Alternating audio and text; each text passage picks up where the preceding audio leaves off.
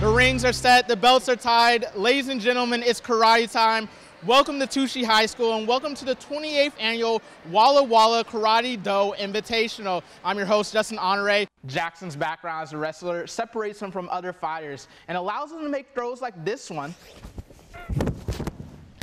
pretty easily. The word of the season for the Sunnyside Grizzlies is replace, having to replace numerous starters on an offensive line that was named the Big Nine Conference Lion of the Year, as well as a quarterback who was first team all-conference. 3 different games, all on the same night, all in the same arena. We start things off with girls basketball, then we clear the floor, roll out the mats, dim the lights, and do a little bit of wrestling. Scott, normally around this time tonight, this softball stadium is full of fans cheering on the Lady Bombers. With no more games, that is no longer the case.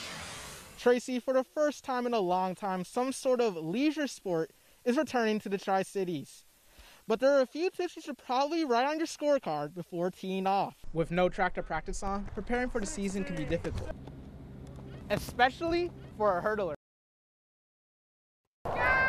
For Cle Elum senior Grace Terrell, scoring goals has always been easy.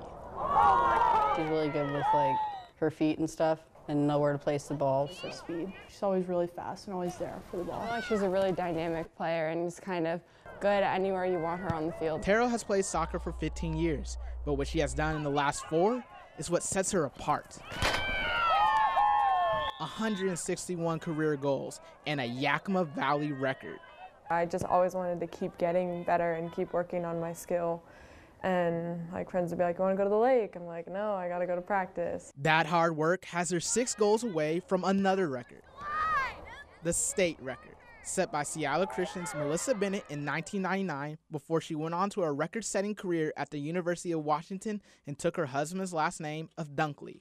But even though their names sit side by side in the record books, Terrell's relationship with Melissa comes from somewhere more personal. It's actually a really funny story. I babysit for her kids. It turns out that the Melissa Terrell has known for the better part of a year is the same one she's been chasing for her entire high school career. Thanks to a little Facebook digging by her father, they now realize just whose kids Grace has been babysitting. I was like, hey, do you know this girl? Do you recognize her? And I was like, yes, I totally recognize her. Those are her kids. I babysat them. Dunkley herself didn't even know the type of player Terrell was for the year that she knew her. I had no idea that she was, I was going to get a message from her months later that she's on her way to breaking it.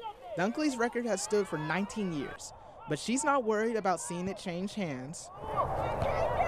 She is just glad that a small school product like Terrell is carving out a similar legacy. So it's neat that it's another player from a smaller school that can kind of just show that get talented at all different divisions in soccer. Chasing the record is a thrill, but for Terrell, she's more excited about something else. The opportunity to build on a new bond that will stay with her beyond this season and into her college career at Eastern Washington. It would be cool, just to be able to contact her and keep her up to date on my soccer and just how everything's going and maybe babysit her kids again. Like the old saying goes, it's a small world. Justin Honore, SWX. No crowds in the stands. No batters at the plate. Just an empty stadium that Richland senior Addison Pettit has called home for the past 3 seasons. It was heartbreaking just to hear that we wouldn't get a senior season. Pettit, like all seniors playing spring sports across the country, won't get to suit up for her high school ever again. But thanks to a national movement called Be the Light, seniors like Pettit across the Tri-Cities will get to experience an atmosphere as if it were game day. We would have gotten to play under the lights, so just having the lights turned on our home field, it means something just because it is where we spend most of our time. Stadium lights from Richland to Kennewick to Pasco will be on display in honor of high school seniors who are no longer in school. A message that Kamaikan baseball senior Kellen Rutt says will be the end of a chapter of his high school career. Athletes that didn't play fall, winter sports, this is our last ride, and then just to get it taken away like that, I think is extremely important to the athletes. A final ride that many senior athletes will experience as they pass their prospective stadium as if they were set to play in it once again. We're used to playing in nighttime and lights are on, fans are cheering, but then the fact that we don't get that is extremely sad. So I'm hoping not to see her, but probably will. A public display that won't replace the season that could have been, but at least for a night for these 2020 seniors, it's a reminder of the game they love.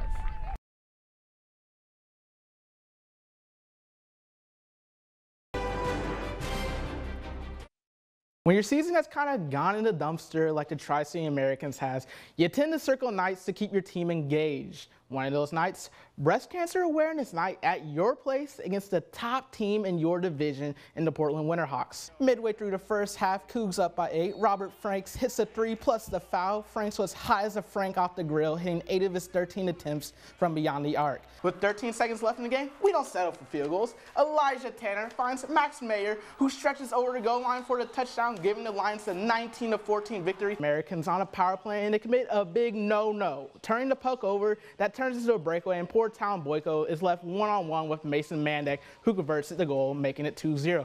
Winner of this one gets to scan their ticket to the Sweet 16. Unfortunately for the Huskies, that look described the day. Wasn't too long ago when the Seattle Mariners finished another disappointing season, almost losing 100 games and finishing in last place of the AL West. But like the old saying goes, the sun will come out tomorrow, and the new season is all about new beginnings. Will Thompson, laying the block and develop, hits the acceleration. You gotta beat the kicker, sir. You gotta beat him. He beats them and throws in a stiff arm for a good measure, Cooper. David Chris with the crisp pass to the big man, Sam Timmons, for the dunk. Washington with the early lead. Then less than a minute later, Smith striking again. The equalizer. We're tied at 3. This game would go into overtime and ultimately a shootout. Von Oelhoffen gets the steal, does a little showtime, putting the ball behind her back to get the lay-in. Riverhawks go into halftime with a 25-22 lead.